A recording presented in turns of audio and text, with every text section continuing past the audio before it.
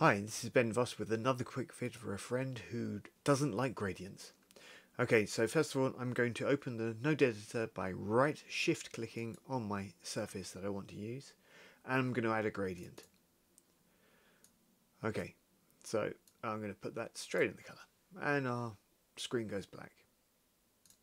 Okay, so I come in here. By default, gradients only have 5 inputs in nodes: X, Y and Z, slope and incidence. I'm going to use the Y coordinate in this one, and I'm going to add a new key here just by left clicking, and here I'm going to change my color to white, as I've shown you before with the right mouse button. And here I just want stepped so that all I get is black and then white all of a sudden.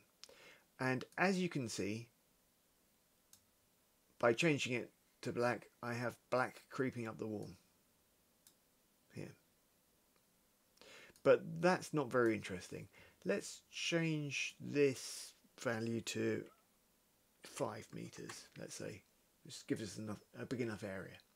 And rather than using the Y coordinate, which I'm doing now, I want to actually use the position of this beam, the blocker, to dictate how black the wall is. Okay, so to do that I need an item info node, and I'm just going to search for it here because that's the easiest way. Item info, bingo, and I'll double click on it to assign my item, and here I want blocker. And then what I want to do is use this input value, but nodes, gradients can only have a scalar input value. That's the green inputs, and item info just outputs vectors, which are the blue outputs. So, or inputs. So what I'm going to do is search for a length node now, which is in math vector, and I'm going to take world position of my blocker and put it into length, and all this does is it outputs this as a scalar showing how far away that blocker is away from the wall here. Okay, so the result is just a scalar, so that's perfect for my needs.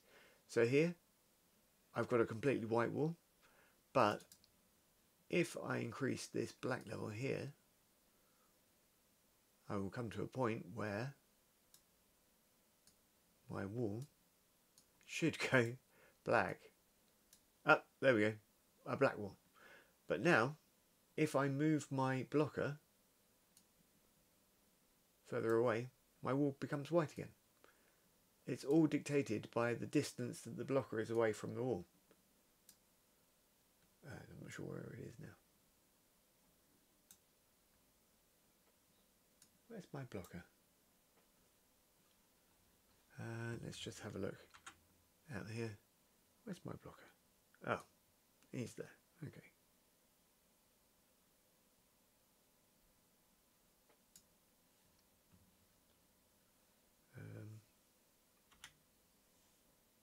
And off to the side. Fantastic. So there he is, and my wall is now black. By the way, I hit tab there just to hide windows that are open to give me a better view of the screen, and tab again to bring them back. Okay, so now I can adjust my distance here so that I can have a white wall with the blocker that close, or a black wall and the blocker just needs to move further away. Bingo. Okay, that's it. Don't be scared of gradients. Bye.